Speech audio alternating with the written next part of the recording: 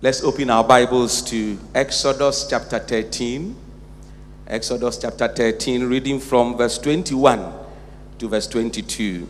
Exodus chapter 13, reading from verse 21 to verse 22. I'm speaking on the ministry of the pillar of cloud and fire.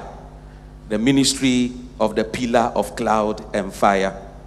The ministry of the pillar of cloud and fire. Exodus chapter 13, verse 21 and 22. By day, the Lord went ahead of them in a pillar of cloud to guide them on their way. And by night, in a pillar of fire to give them light, so that they could travel by day or night. Neither the pillar of cloud by day, nor the pillar of fire by night left its place in front of the people. Hallelujah. Now, the pillar of cloud and the pillar of fire were described as a dual theophany. It was a manifestation of God that led Israel on the wilderness. Now, so the first thing we learn about ministry here is that ministry is manifestation. Ministry is manifestation. Ministry is manifesting God. In fact, in ministry, there should be the public display of God. In ministry, God should be visibly evident in ministry. And today, our prayer is that, and you know, now in the church of Pentecost, it is not only a selected few who are into ministry, but we have understood in 1 Peter chapter 2 verse 9, once we are all a royal priesthood, we are all into ministry. So when I'm talking about ministry, it's not only about the clergy, all of us. I pray that your ministry will manifest. There should be the public display of God in the institutions, in homes, in hospitals, in schools. God should be visibly present. In our prayers, God should be visibly present. In our evangelism, God should be displayed publicly. Number two, the pillar of cloud was to guide them during the day. So ministry is direction. Ministry is direction. In fact, your ministry must be able to provide direction. If your ministry doesn't have direction, but you have speed, forget about speed. For speed becomes irrelevant when you don't have direction. But when you have direction, then you can develop speed. Some ministries have speed, but they don't have direction. I pray that the ministries we are inaugurating today, both traditional, already existing, and new ones, and personal ministries and collective and corporate ministries will have direction in the name of Jesus. Number three, the pillar of fire was to give them light at night. So ministry is light. Ministry must provide sight. Ministry must provide vision. In ministry, there should be illumination. Hallelujah. So your ministry must be able to show the way, that all darkness will flee and people will see God. And that is our prayer today. Now, technically, the pillar of cloud and the pillar of fire, it is only when you read Numbers chapter 9 verse 15 that you realize that technically they were the same. The pillar of cloud, the Amud Anan, and the pillar of fire, Amud Esh, were technically the same, because the Bible said in Numbers 9:15 that it was the cloud that during the night provided fire. So it was the same, but during the day it is cloud, during the night it is fire. I am telling you that ministry is day and night. Ministry is day and night. During the day we work, as Jesus said in John chapter 9 verse 4. And during the night, when we don't work, we pray, which is also work in its entirety anyway.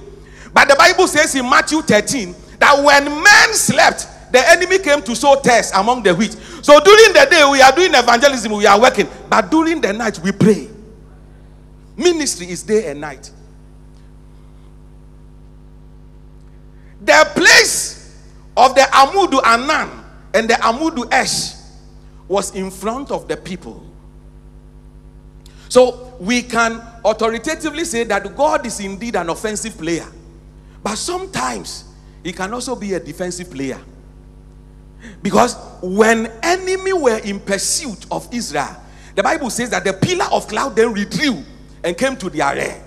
So God is an offensive player. God is also a defensive player. I pray that the Lord will lead you, and I pray that the Lord will defend you. The cloud of glory is moving. Move with the cloud. Move with the cloud. Hallelujah. The cloud of glory is moving.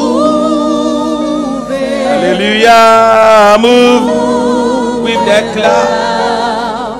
Move with the cloud. Let your spirit arise, and your mouth filled with praise. Come, let us worship together. Oh, and wherever you be, new heights will be achieved. Oh, move with the cloud. Move with the cloud. Hallelujah. Move with the cloud. Move with the cloud. That was why in Ephesians chapter 6, in talking about the armor, no armor was provided for the back. Because you see, in ministry, you don't retreat, you don't surrender, you only go forward. Because when the enemy is in pursuit, you don't turn your back, you don't return, because he's got your back. Your back is already covered. As soon as the enemy is in pursuit, the cloud moves from the front and comes to the rear. So you have protection. Oh, hallelujah. Numbers chapter 9. You can have time to read from verse 15 to verse 22. But in verse 15, the Bible says that when they finished setting up the tabernacle, the cloud covered it. So ministry is covering. Ministry is covering. People must have covering because of your ministry. Ministry is covering. And that was why they were covered. So Deuteronomy chapter 29 verse 5, Moses said, I led you for 40 years, but the clothes you wore for 40 years and the sandals you wore did not wear out. So I strongly believe, the Bible didn't say, but I strongly believe that they were on the wilderness for 40 years. Their clothes did not wear out. Their sandals did not wear out. I believe the pillar of cloud was like an air condition. So it shielded them from the heat of life and from the sufferings of the world. Hallelujah. Oh, we are not saying that we will not go through challenges in ministry, but the heat of life will not actually make your clothes wear and your sandals wear. For the cloud shall be over you. May the Lord cover you. Stand to your feet. For I end with this one. Let your spirit arise and your mouth filled with praise. Come, let us worship together. Oh, and wherever you be, new heights will be achieved. Leave the cloud. Oh,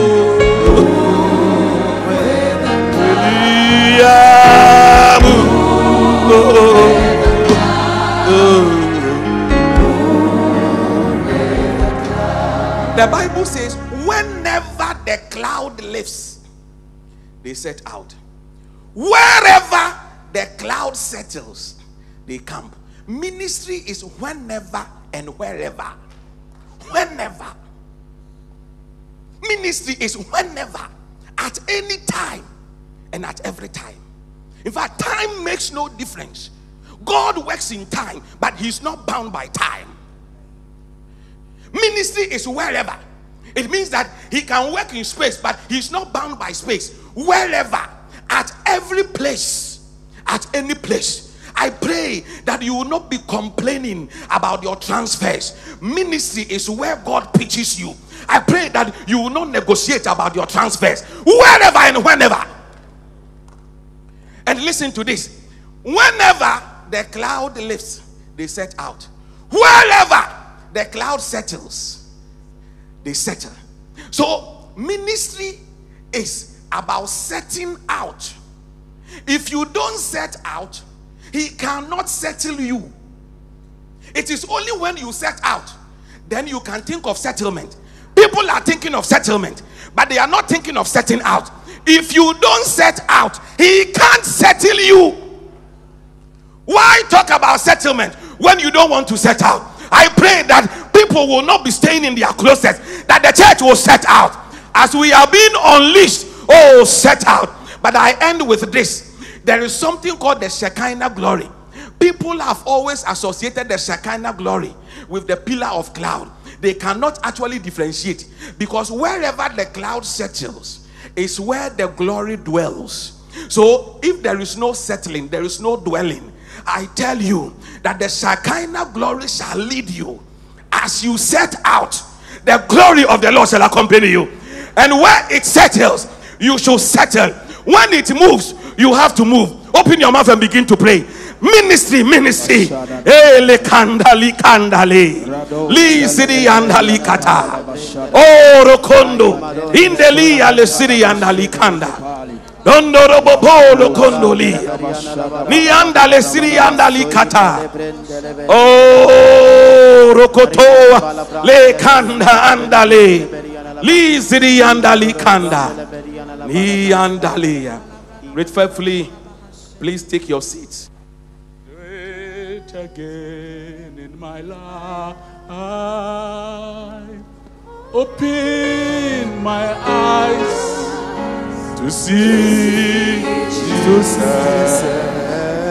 seated upon the throne. Open my eyes to see Jesus seated.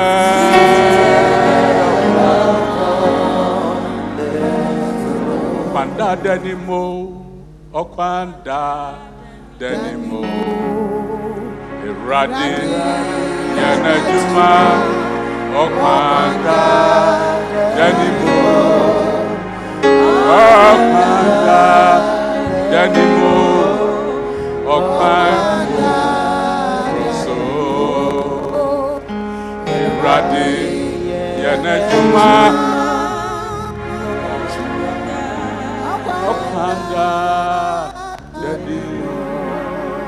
Our Father in heaven,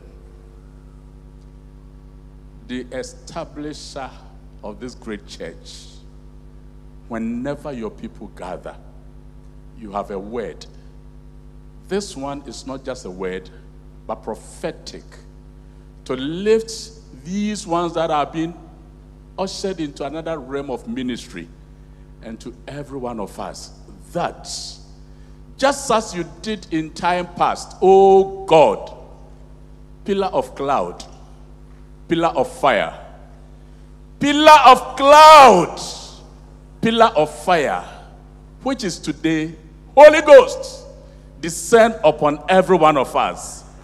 For we are a priests of nation, that you, oh God, today is launching us out, even though there are a few who are going to lead us. Therefore, with uplifted hands, oh God, we pray that your presence shall lead, and that we will not struggle for settlement, but as we set out, your glory shall lead and encompass us. We resist the efforts of men, barriers and impediments that will seek to frustrate every one of us and these leaders, that we shall overcome. And because of the cloud of fire, cloud, which is fire, cloud that will settle upon us, we will shine wherever we find ourselves and whenever we are pushed anywhere. Lead, oh God, that as we are led, we shall manifest even signs and wonders. In the mighty name of Jesus have we prayed. Amen.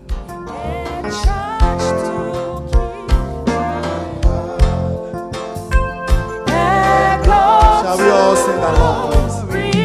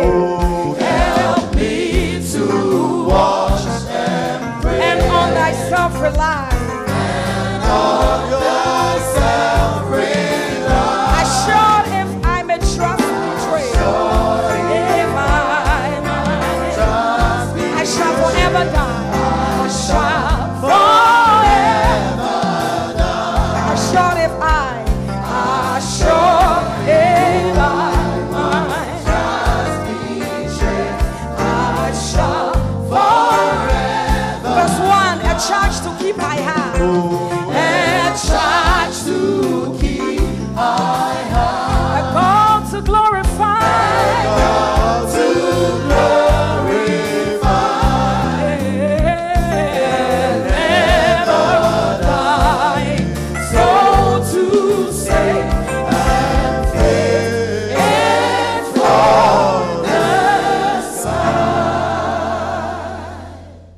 Commission is not just about evangelism or building huge structures or congregations, but it's about discipling nations.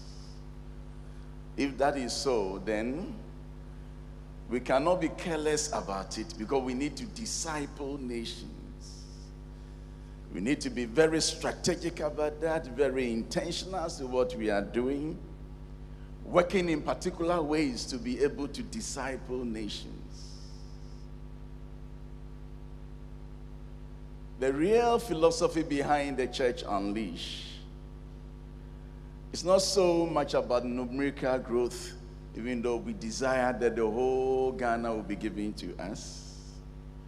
But the central theme is a certain philosophy of ministry, the kind of ministry that devises means to build major ministries extending across nations, ministries not typically found in the local church. One of the major characteristics of the Church Unleashed is that it grows broader in ministry. We are many, therefore our ministry should go broader, so that every one of us will have something to do in the church. One man has said,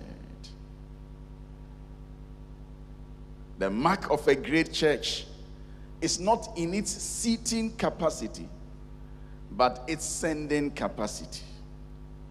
Brothers and sisters, as churches grow bigger like our church, the ministries within the church must also grow broader. That is why we have designed many other means to reach the lost. The Apostle Paul alone said, I have become all things to all men. Then what should the Church of Pentecost say with our numbers?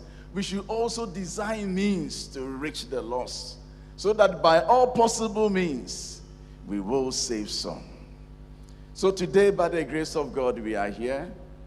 We are here to induct and introduce certain ministries that we have designed as a people to reach the lost. Some we call them the traditional ones, and the others are also interventions. We are calling them traditional because we have lived with them for a while, and they have also found their structures in the constitution of the church. So we need to respect those ones very well.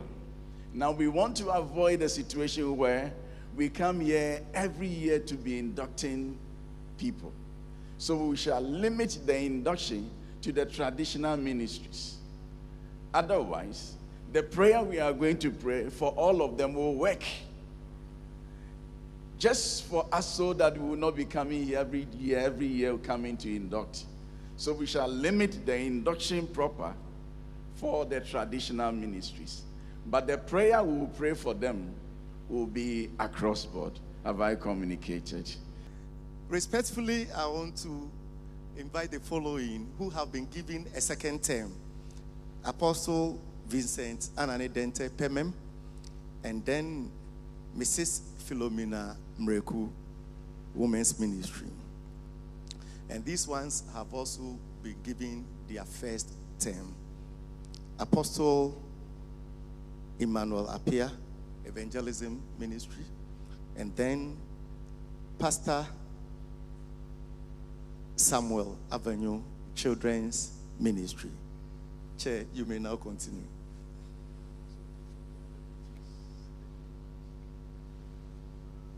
So respectfully, we want to invite their deputies to join.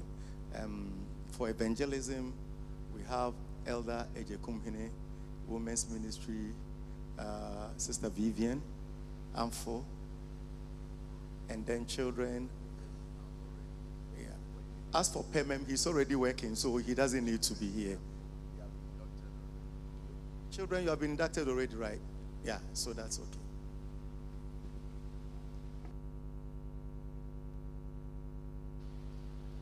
In the name of God the Father, God the Son, and God the Holy Spirit, and on behalf of the Executive Council, the General Council, and the entire membership of the Church of Pentecost, I congratulate you, Apostle Vincent Anani Dente, Apostle Emmanuel Apia,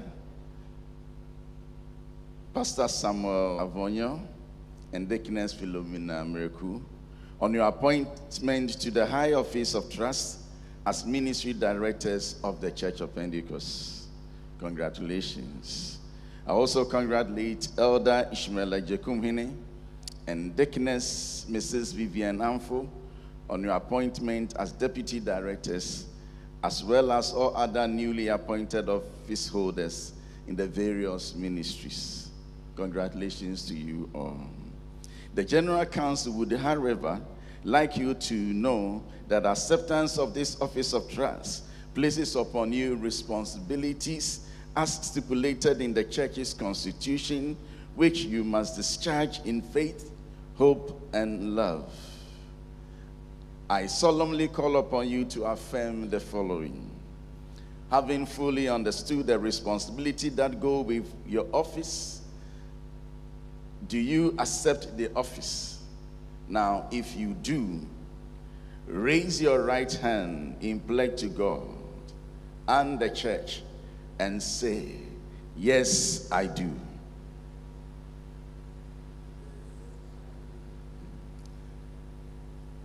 I don't know whether their mics are live. If they are not, they are. Okay. Let me take that again. Having fully understood the responsibility that go with your office, do you accept the office? If you do, raise your right hands in pledge to God and the church and say, yes, I do. Yes, I do. Yeah, the deputies, you can also raise your right hand. Do you pledge to uphold the tenets, doctrines, and practices of the Church of Pentecost and to work within the framework of the constitution of the church? If you do, raise your right hand and say, yes, I do. God be my helper. Yes, I do. God be my helper. Amen. Do you promise to execute your duties to God, the Executive Council, the General Council, and without let hindrance, fear, favor, or ill will, and to be fair to all, irrespective of social stature, gender, and cultural background? If you do, raise your right hand and say, yes, I do. God be my helper. Yes, I do.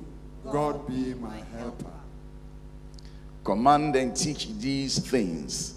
Set an example for the believers in speech, in life, in love, in faith, and in purity. Devote yourself to the public reading of Scripture, to preaching and to teaching. Do not neglect your gift, which was given you through the prophetic message when the body of elders laid their hands on you. Be diligent in these matters. Give yourself wholly to them, so that everyone may see your progress. Watch your life and doctrine closely. Persevere in them, because if you do, you save both yourself and your hearers. Amen. Let's put our hands together for God, for the great thing that He has done for this church. Now, what we are going to do is to pray for our brothers, so that the message that we have received today, God will cause it to happen in their lives, so that because of them, we will have direction, we will have covering. Our ministry as a Church of Pentecost will thrive, and we will be able to possess nations, that because of us, none will be lost, that the glory of the Almighty will be seen from our churches to every sphere of society. May I respectfully ask that we stand to our feet as we stretch forth our hands in prayer, asking God to be good to our brothers and to be good to us. Shall we pray together in the name of Jesus? Holy Masande. Open your mouth and pray. Just come out and pray. Pray as if you are the director of the evangelism ministry. Pray as if you are the one who has been chosen to lead the other sheep. Pray as if you are the one who is going to lead the e-church. Let us pray that God will be gracious to them, that during their tenure, we shall see the church march forward in a way as never before. Shall we pray? Let's pray for every one of our brothers here. Shall we pray, oh God, for renewed strength? Let's pray for them in the power of thy spirit. In the name of Jesus. Kole mandara basande zino biri ande masande katanda bio la masande bisonde rabakatande mosonde. May the Lord touch every one of you. May the Almighty have his own way in your life, that because of you ministries will thrive. May the Lord grant you fresh energy, fresh fire, fresh grace in a way as never before. In the name of Jesus. Wabo labasanda. Let us not get tired. Pray. Pray as a Pentecostal. Spread forth your hand. What you say to God, God will take it and use it. In the name of Jesus. Wabai andoro lobosonde. Biriande basonde de bakatande. Zino libirianda da bakitande. Zino bakatandi mosanda baba yande miriando zubulu masande makarianda zumo liberia sino bate kayanda masonde. In the name of Jesus, we want to respectfully ask our dear trustee and former general secretary of our church, our father Atuadison, to come around and invoke the grace of God upon your life. Expect it and receive it. Yeah. Expect it and receive it. If your wife is standing by you, hold their hands, because something is going to happen to you. We just don't pray for naught. You are going to change into another man, that you will be able to do this work of the ministry with the grace of God. You will do it and you will not feel tired, because God is going to be your strength. Apostle, please pray. Heavenly Father, once again you have not denied your church of men and women who are to serve in ministry.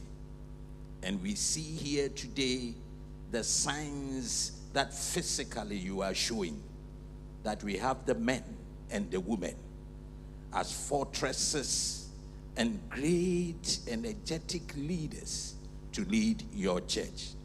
But oh Lord, they cannot do it without your support, your help, and especially the anointing and power that, oh Lord, you emit upon those who serve you.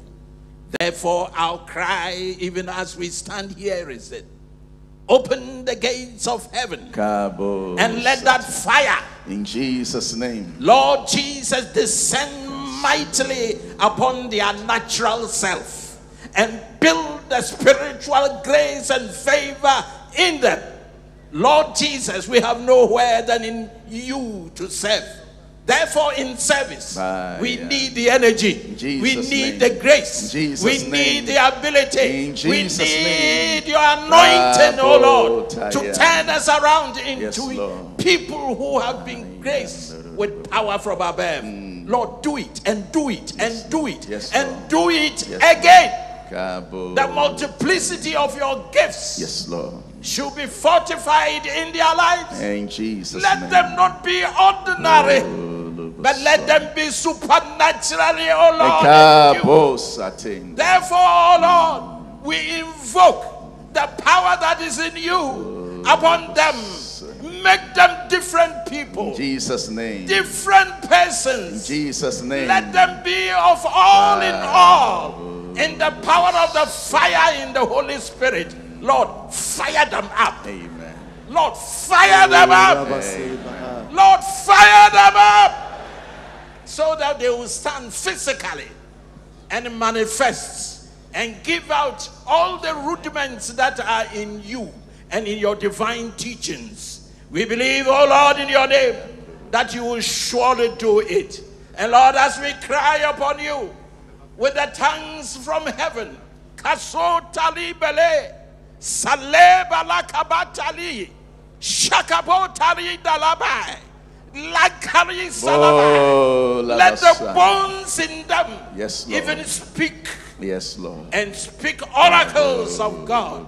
In your name, oh Lord, we pray. Yes, Lord. Let it be seen. Yes, Lord. The old-time fire. Yes, Lord. The old-time grace. Amen. The old-time anointing. Amen. Pour it upon them that there will be no ordinary persons. Yes, Lord. But those who have settled in you, always seeking the direction to move ahead, never slowing down.